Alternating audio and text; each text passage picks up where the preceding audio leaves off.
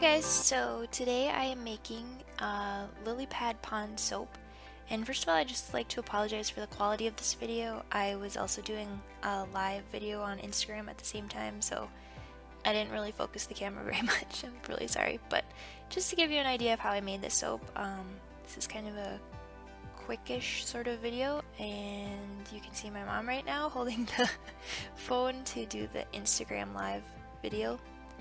So I'm just mixing up my oils, lye, and have my fragrance already mixed in there, and this is kind of a floral, so it moved pretty fast and got a little bit chunky as I was mixing it up. So I just kind of trying to mix it up, and I did speed this video up a little bit so I don't actually move that fast. So I'm using 2 blues and 2 greens, a lighter green and a darker green, a lighter blue and a darker blue, and that's just kind of to represent the water and then the lily pads and the greenery that they have underneath the water. And this soap is inspired by our vacation to northern Minnesota when we stayed at a cabin and there was a lake and it had lots of lily pads. It was really beautiful.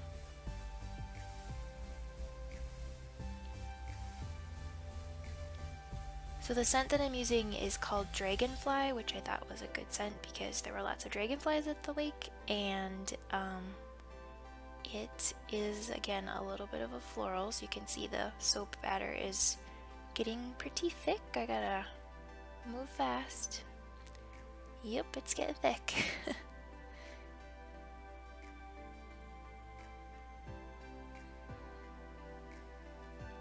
So this is also called a lily pad pour. It's just where you pour, you can kind of see the circles that I'm pouring the soap batter into the mold.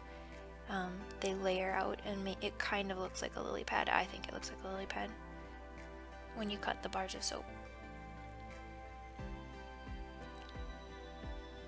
Sometimes this is also called a bullseye pour, I think.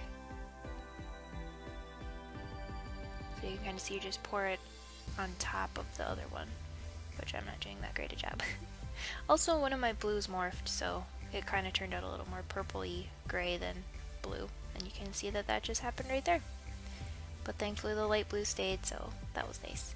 And you know, lake water is kind of murky and gray, so I didn't really feel like it was a bad color choice.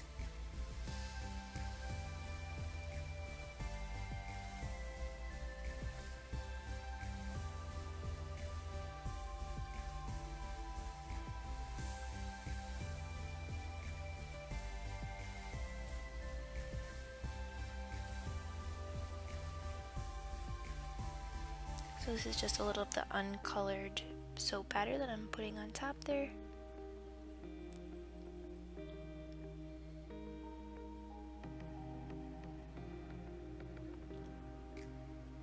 Trying to get every little bit out of there.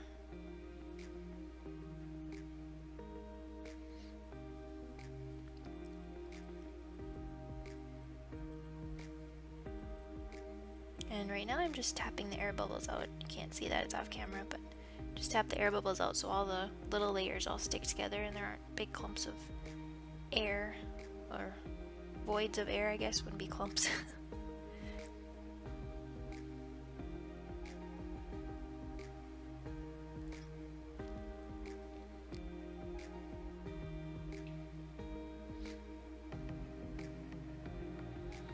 I really like this scent. It's kind of a clean floral, so it's not really strong like a rose or any kind of floral that you can really say, oh, this smells exactly like a lilac or exactly like a rose.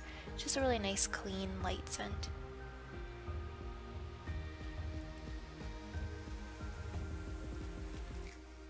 And just tapping those air bubbles out again.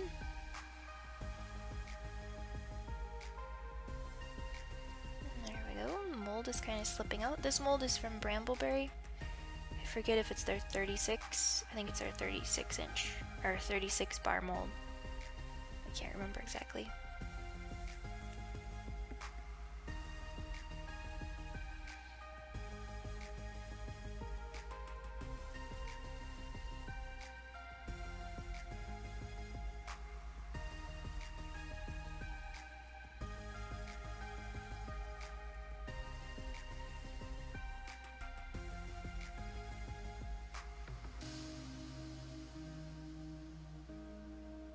So we're getting to the very end here, just putting the last bit of soap on top, and then come the flower and leaf? Flower and leaf embeds.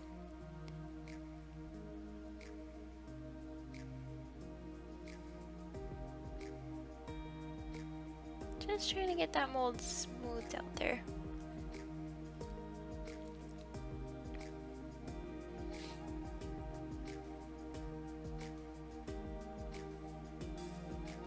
And now I need to smooth off the top so the embeds will stick in there nicely, and when it's cut they won't fall out. Kind of smoothing my lily pads into the water.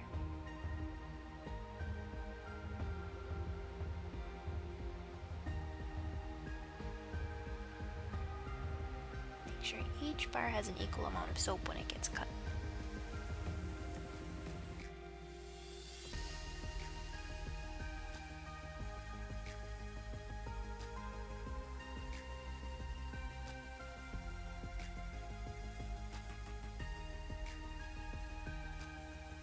Okay, time for the leaves.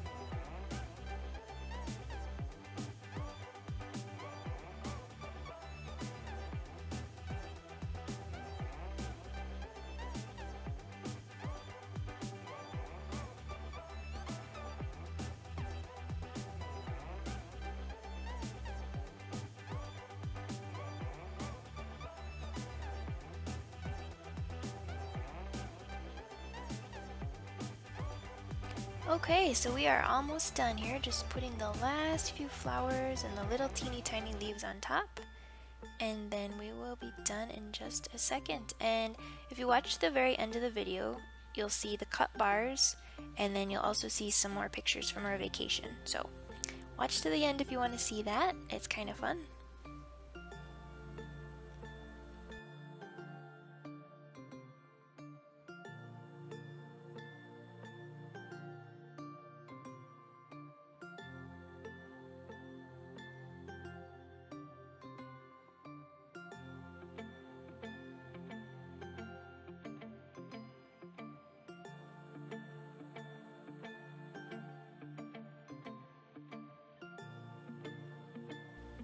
Okay, so there's the finished soap, and I thought it turned out really nice. And these are the cut bars, and there you can see them all.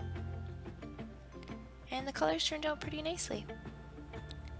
There's the top. Each bar gets leaves and flowers, different ones. They're all very unique. and the pattern in the soap is really unique too.